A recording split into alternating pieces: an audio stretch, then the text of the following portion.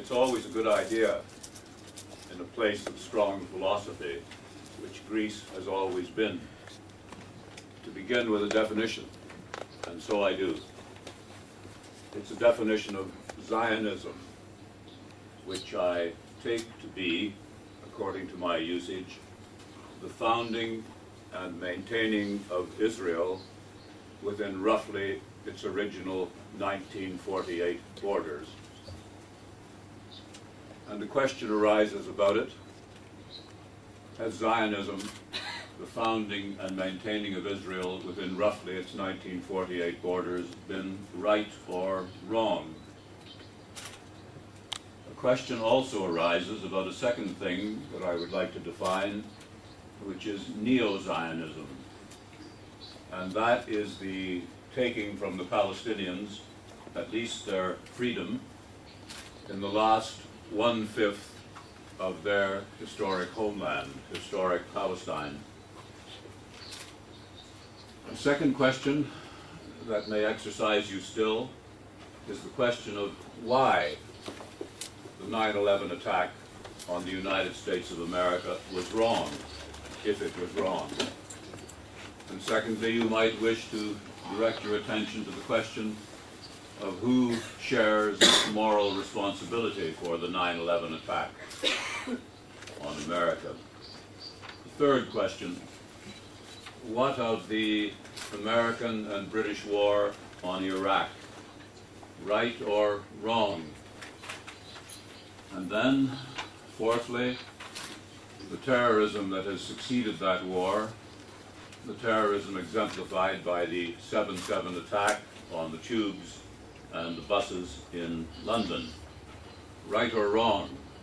And interestingly, who are its effective friends and who are its effective enemies? The effective friends and the enemies of such terrorism as 7/7. With respect to these large questions of right and wrong, it seems to me clear that there is a division of intellectual labor. A division of intellectual labor. It must be the case, clearly, that historians have a part to play in dealing with these questions. It is equally true that good journalists have a part to play in dealing with these questions. Economists will want to push their way in, and also bad journalists. And indeed, bad journalists do have a part to play. John Stuart Mill held the view, quite rightly, that the expression of false opinions was as important as the expression of true opinions, because the expression of false opinions led to a fuller and greater understanding of the true ones. With respect to this division of labor, it's a thought of mine, maybe a dream that will come unstuck this very evening, that analytic philosophy has a part to play. It's part of this division of intellectual labor. Its contribution will be the contribution of analytic philosophy in all its parts and concerns, and that is a concentration on the ordinary logic of intelligence.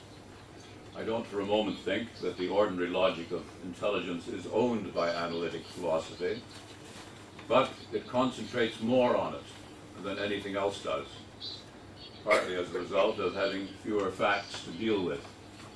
It's also the case that analytic philosophy brings to bear on these questions a certain amount of progress in moral philosophy. There has been a certain amount of progress on the very question of the nature of judgments of right and wrong, whether those judgments are truths or falsehoods or what.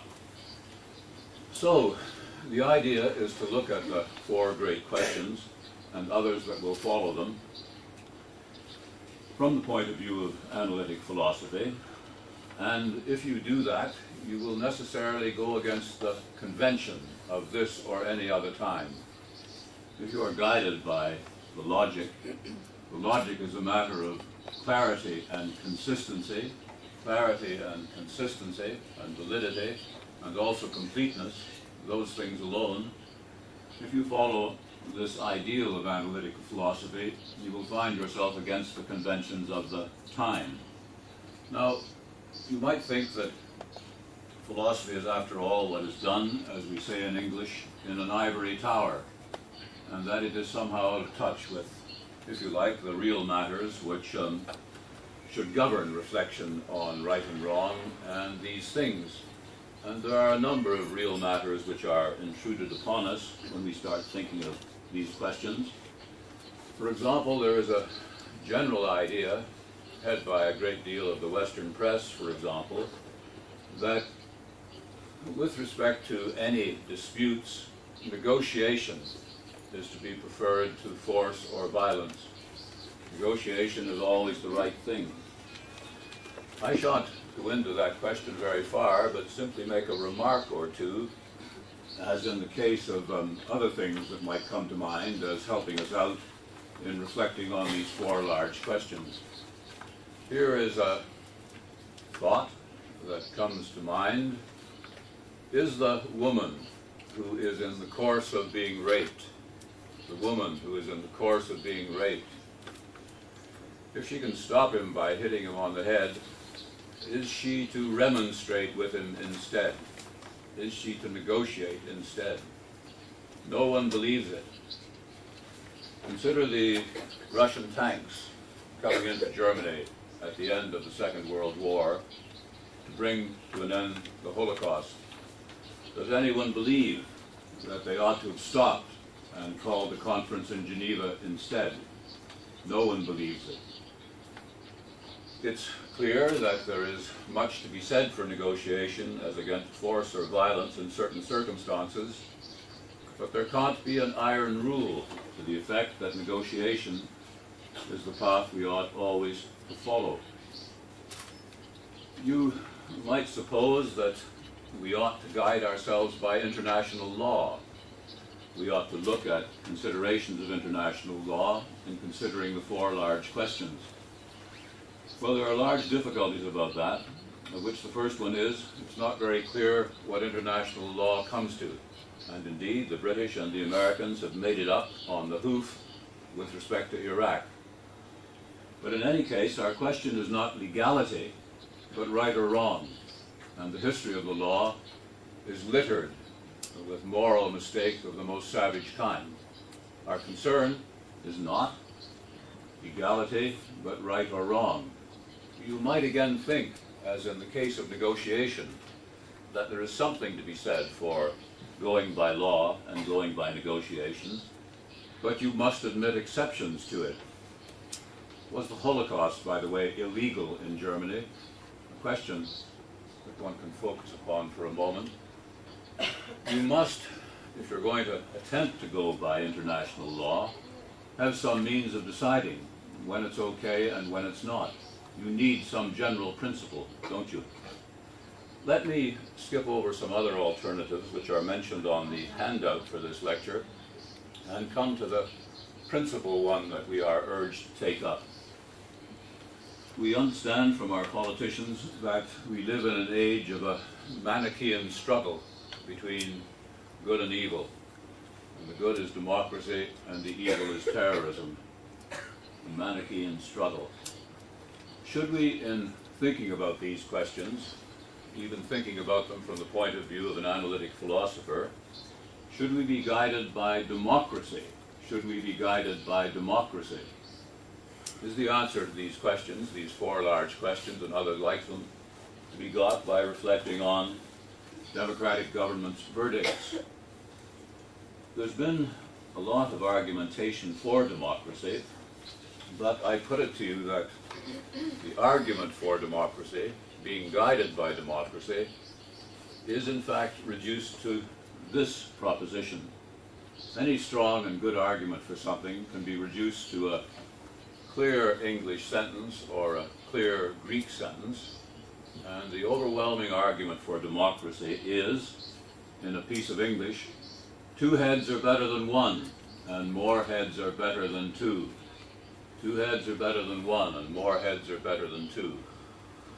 In which case, if you have a government in which more heads participate, you get a better upshot.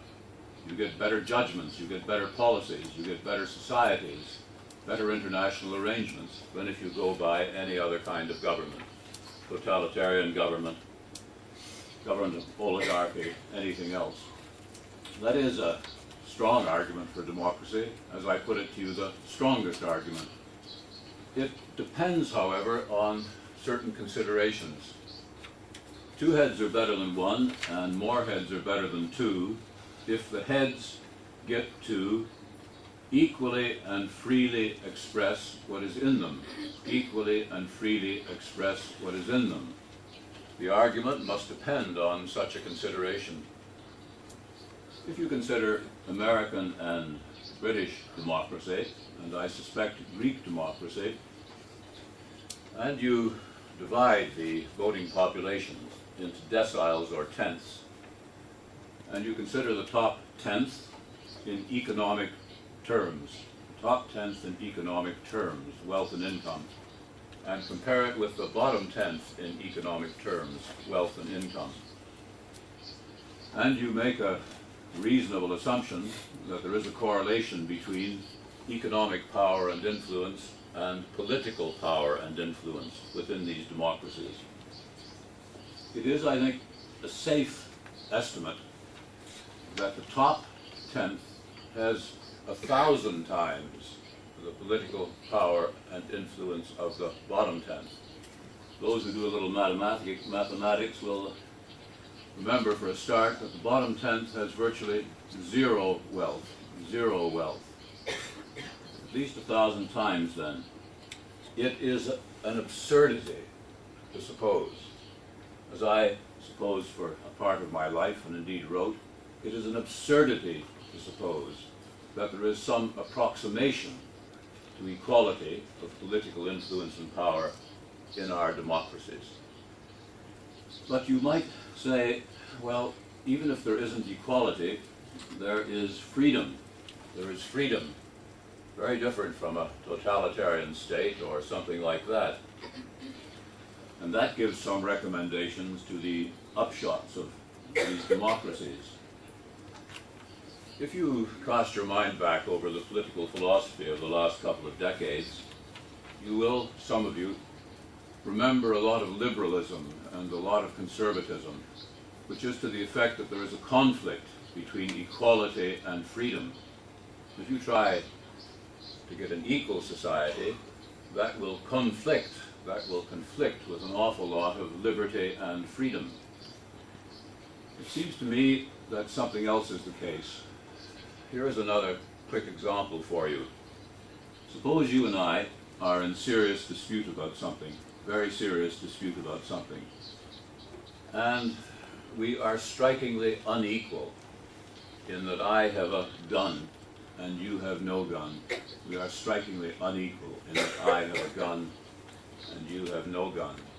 What is your freedom in this circumstance of radical inequality? Your freedom reduces to zero. Far from it being the case that in important matters there is a conflict between equality and freedom, they run together, they converge, they are effectively one thing. To return then to where we were, it is not true either that in our democracies there is equality in the expression of opinions and judgments and wants, and there isn't freedom in the expression of those desires and wants and judgments either. Our democracies are merely primitive democracies. They are merely hierarchic democracies. You may think that there is a lot to be said for them. A lot to be said for them from the point of view of members of them, like you and me. That's not the question. The question is, are they a good means of deciding right and wrong? They are a good means only if two heads are better than one and more heads are better than two, which I accept, but only also if there is equality and freedom in the expression of what is in the heads. Now, once again, as with negotiation and international law and other things I might have mentioned, you might think there's something to be said for negotiation sometimes, and equally there's something to be said for international law at least sometimes. and there's something to be said for the upshots of the democratic process. But that position puts you into this circumstance. You need a method of telling when negotiation is right, and when international law is right, and when democracy is coming up with the right answer. You need a principle. You need a principle of right and wrong. You can't avoid that question.